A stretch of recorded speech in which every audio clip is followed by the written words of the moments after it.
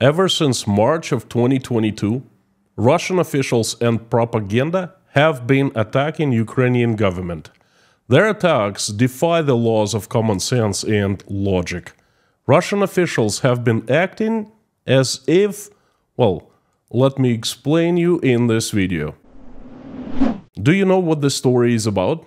Obviously, it's about the reasons of Russian propaganda attacks on the Ukrainians. But deep down below, the story is about being a responsible voter and a taxpayer. If you watch this video until the end, you will understand why. About 2 weeks after Russia attacked Ukraine, Russian propaganda started attacking Ukraine's President Vladimir Zelensky and his government. They started calling it Kyiv's criminal regime. I didn't make a mistake there. They really started their work around mid-March. For 2 weeks after the first attack, there was propaganda air silence, so to speak. I think Putin, Patrushev and Shoigu, those responsible for making the decision to attack Ukraine, were hoping for blitzkrieg, to capture Kyiv in days without much resistance, to have Zelensky and his team flee to Poland and install a puppet president who they would use as proxy to rule Ukraine. A very primitive and dumb plan that obviously didn't work out. Zelensky and his team did not run away. He showed an example of courage and patriotism for all Ukrainians. He united the Ukrainians behind him and became a symbol of Ukraine defending against Russian aggression for the entire world. He became a beacon of hope for many, and that really upset Vladimir Putin. Got him mad. Russian propaganda was given an order to personally attack Vladimir Zelensky at any possibility and tarnish his image as much as possible, and they've been doing it ever since. The attacks are unbelievably, well, clumsy and even dumb, such as Zelensky and his criminal, unconstitutional Nazi regime is a puppet of the West. Zelensky is taking orders from Washington. Zelensky does not care of regular Ukrainians and is destroying the country. Zelensky obeys American orders and refuses to negotiate. Zelensky is Nazi and evil. The Ukrainians must get rid of Zelensky and neo-Nazis as soon as possible. This is the message they send. The forms are different, the methods and words they use are different, people are different also. But the message is always the same. Check this out. I quote Maria Zakharova. As you know, in Ukraine, starting this year, the celebration of Orthodox Christmas was moved from January 7th to January 25th, solely for political reasons. To be closer to Europe.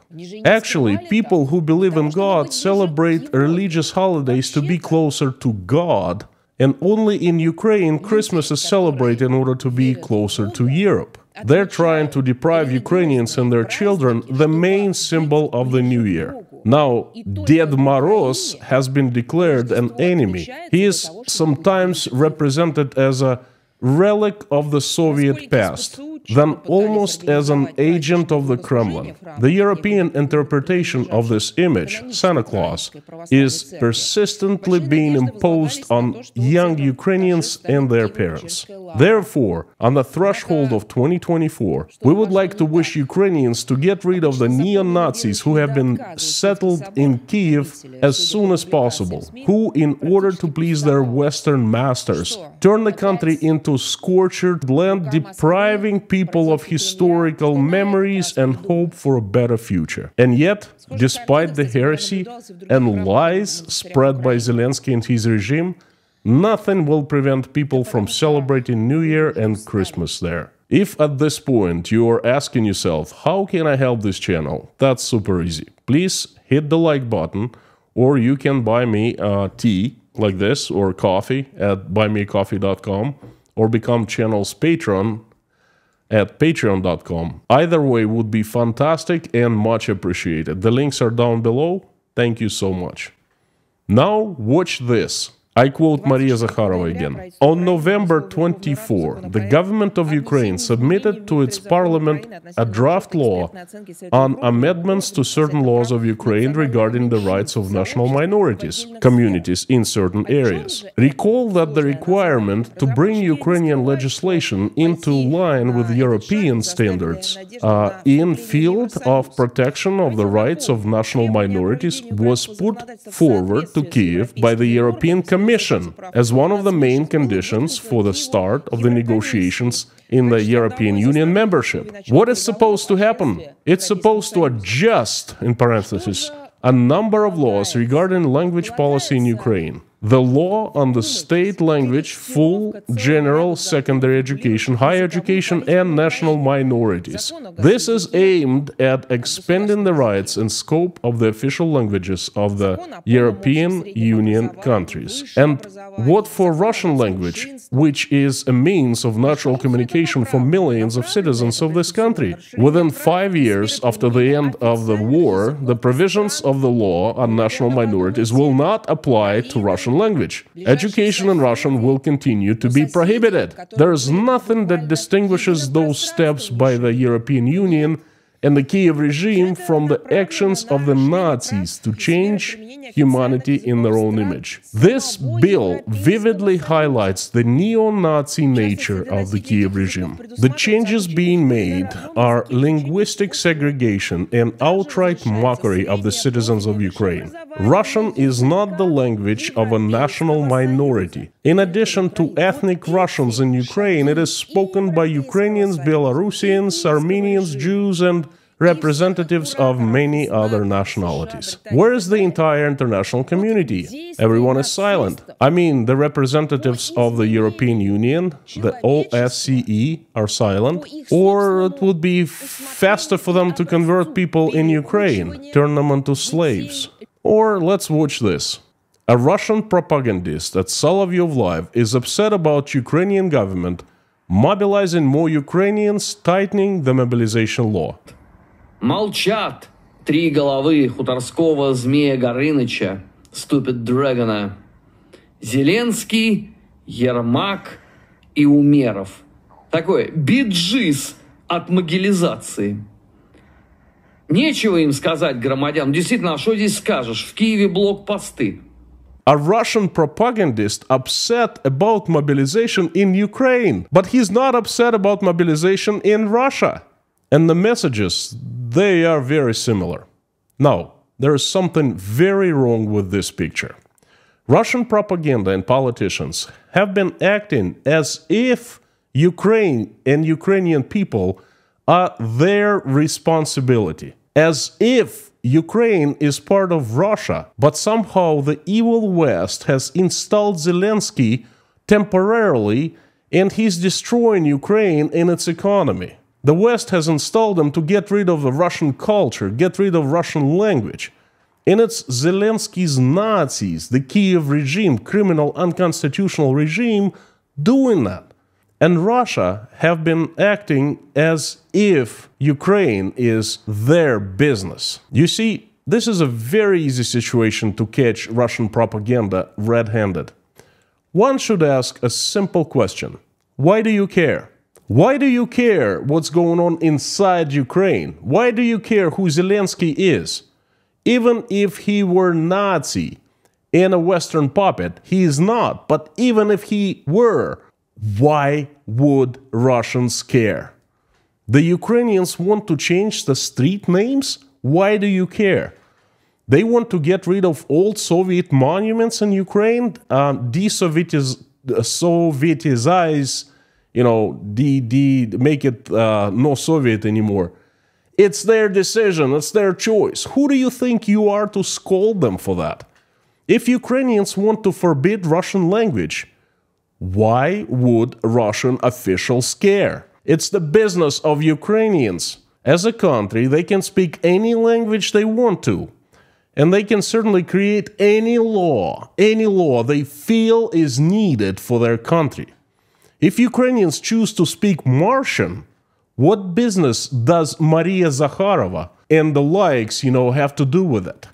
If Ukrainians want to celebrate Christmas on December 25th instead of January 6th, Russian officials, who do you think you are to scold them for that? Who do you think you are to say no to that? If Ukrainians are getting financial aid from other countries, Russian officials, who do you think you are to blame them for that? If Ukrainian government signs a treaty with another country, who do you think you are to interfere? Vladimir Zelensky was elected in fair presidential elections. He defeated the incumbent president Pyotr Poroshenko. Zelensky won by a landslide. People of Ukraine have trusted Vladimir Zelensky to lead them into the future. Vladimir Putin himself confirmed the legitimacy of Vladimir Zelensky as a president. Russian President Vladimir Putin, during St. Petersburg International Economic Forum in 2019, called the new leader of Ukraine, Vladimir Zelensky, a good actor. Putin stressed that experience and knowledge are needed for public affairs. The Russian leader clarified that he decided not to congratulate Zelensky on his elections to the presidency because of his unfriendly rhetoric. He still continues certain rhetoric, calling us enemies, aggressors. He must somehow decide what he wants to achieve. The Russian president expressed hope that one day he would get to know his Ukrainian counterpart. You see, Putin did not say, oh, Zelensky is a neo-Nazi and unconstitutional president. No, he admitted Zelensky was elected in a fair election. He was legit. Wasn't the regime, and it wasn't criminal, but very legitimate back then, huh? Zelensky can be good or can be bad president, but that is a strict matter of Ukrainians. And the Russians have no business whatsoever commenting, let alone judging or even interfering. And yet, Russian propaganda and officials have been acting as if Ukraine belongs to them, as if they have the ownership rights to Ukraine, as if they are to decide whose president, government, and policies would be in Ukraine. They act as if Ukrainian people do not exist. On the other hand, it's not news. Inside Russia, they also act as if Russian people do not exist. And I must admit, I have to say that I'm very sad to say that Russian people don't disappoint them. So why no one, and I mean no one in Russia, is asking this question? Why do you care what's going on in Ukraine? Why instead they aren't asking these questions? What the fuck is going on in Russia? Why there are food lines back? Why the prices for everything are skyrocketing? Why Russian roads are in such poor shape? Why officials are so corrupt? Why Russian ruble is in the top 3 worst performing currencies in the world? Why? Why the retired folks can barely afford food? And questions like that. After all, that's what Russian officials are paid to do, to make lives of regular Russians better through applying right policies.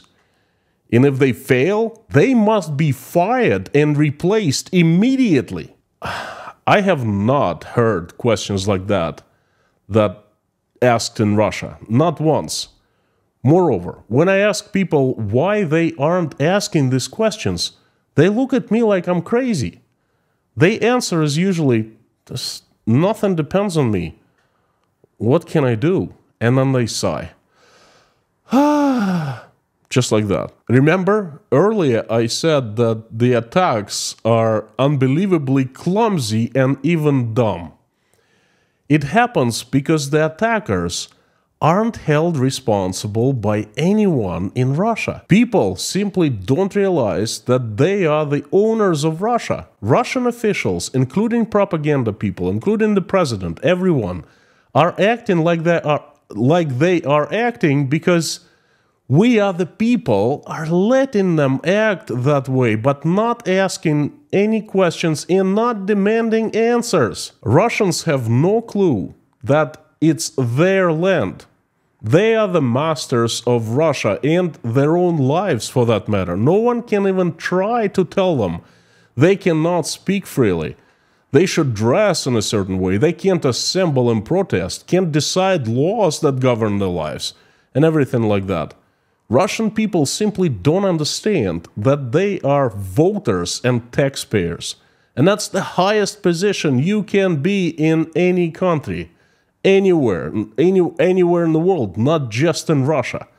They are absolutely clueless and they're very scared. They're scared to ask these questions, even to think that, I think.